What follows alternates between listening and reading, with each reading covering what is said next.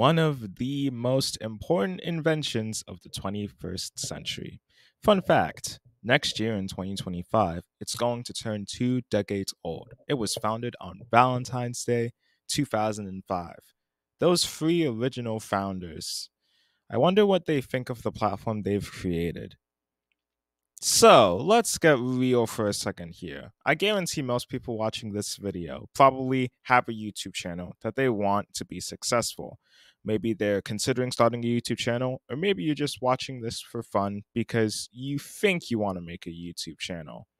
Well, I can tell you right now, starting a YouTube channel can be a very exciting venture in your life. But the algorithm is not exactly the softest thing in the world. If you don't know what you're doing, it can be really hard to get yourself off of the ground. So, today, I'd like to share 5 tips for you to successfully start your YouTube channel. I won't exactly say this is everything that you need to know, but I personally think that these are 5 tips that you probably would have heard from anybody else at some point.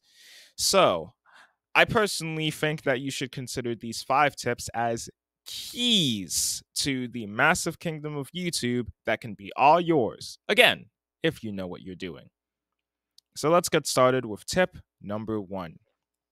Define your niche and target audience. Now, a niche is defined as a place or position that someone is comfortable in. So, for example, the niche market for people buying champagne for dogs. Yes, that is a real thing. I highly doubt you will find that anywhere on YouTube, but if you happen to like making videos about dogs or champagne, or maybe even both, then you might want to listen to this tip. First, you have to choose a specific niche that you are passionate about and have knowledge in. Remember, a niche is defined as something that is comfortable for someone. So think about something you really like and then hone all of your knowledge into making good and fun, maybe educational, relatable content about it. A well defined niche makes it easier to attract a targeted audience. And while it doesn't really matter how big the niche is, it is especially useful for niches that are particularly large.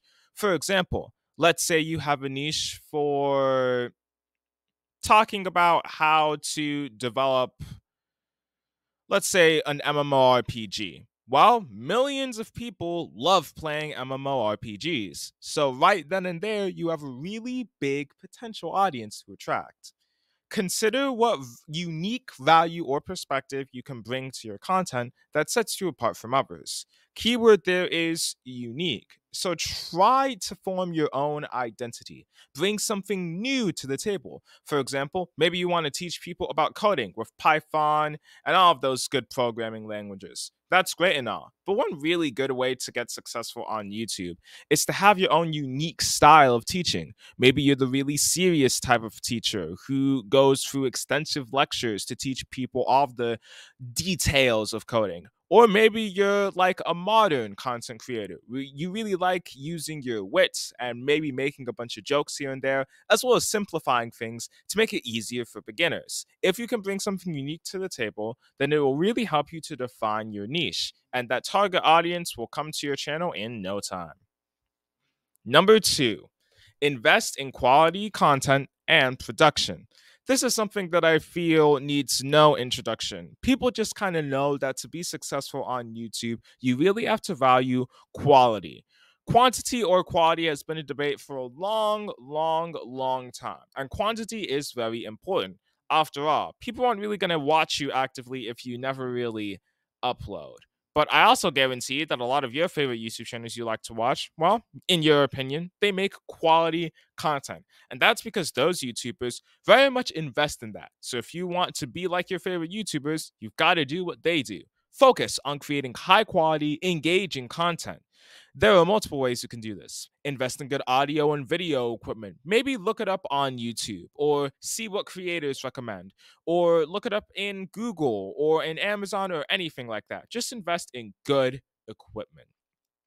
And ensure that your videos have clear visuals and sound. So whether you're a really visual type of person, maybe you're an artist, or maybe you're a very sound focused person, maybe you're a podcaster, you need to ensure that your video at least has good like a good balance of both. It can have good visuals, so it can look nice and appealing, and it can have good sound. Maybe it's nice to listen to, or maybe you're even a musician and you make the type of music that people like to listen to. Well, maybe not really a musician, more like a lo-fi streamer, something like that, like Lo-Fi Girl. Quality content is more likely to be shared and recommended, helping you build a loyal audience. There are many YouTubers who take really long breaks in between their uploads, but are still really popular and have dedicated fan bases purely because of their quality. Number three, optimize your videos for search and discovery. Now, this one is a bit boring to talk about, at least in comparison to the other ones, I'll say. But tips aren't meant to be fun, they're meant to be useful. So, I still recommend that you sharpen up your ears for tip number three. You need to use relevant keywords in your video titles, descriptions, and tags to improve search engine optimization. If you don't know what any of that means, you can just go ask someone about it or, again, look it up on YouTube. There are always a lot of people that are willing to help you with this. But if you know the more deeper and intricate parts of running a YouTube channel, then you'll know that using relevant keywords in your video titles, making sure that your descriptions have a bunch of tags, and making sure that those tags are based on trending topics can really help to improve search engine optimization. Search engine optimization is a very complex concept, but one of the most basic ideas about it is that the more trending topics that you have and you implement into stuff like your video titles, your thumbnails, your descriptions, it's likely to get people to search about it more. And this is likely to get search engines, maybe even the YouTube algorithm, to favor you more.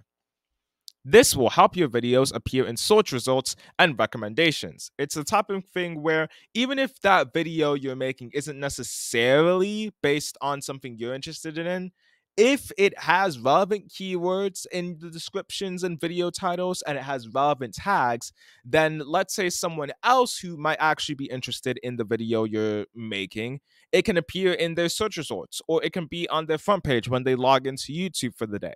This is really good because it pushes the video to a lot more people. Stay updated on YouTube's algorithms and trends to tailor your content accordingly. This is actually pretty easy to do. You don't need to do anything intricate. You just need to keep yourself updated on what's popular on YouTube. This can be as simple as just looking through the front page every single day, or maybe something, a bit more complicated, actually doing research on what is trending on YouTube. This will help you stay in favor with the YouTube algorithm and keep you up with the latest trends, if that's your type of thing. Number four, consistent upload schedule and engagement with your audience. These are two things that people really need to value when starting your YouTube channel. It's not only when you're a big YouTuber, it's not only when you're successful, it's when you're starting out, it's when you're laying the groundwork that you always have to keep these two things in mind.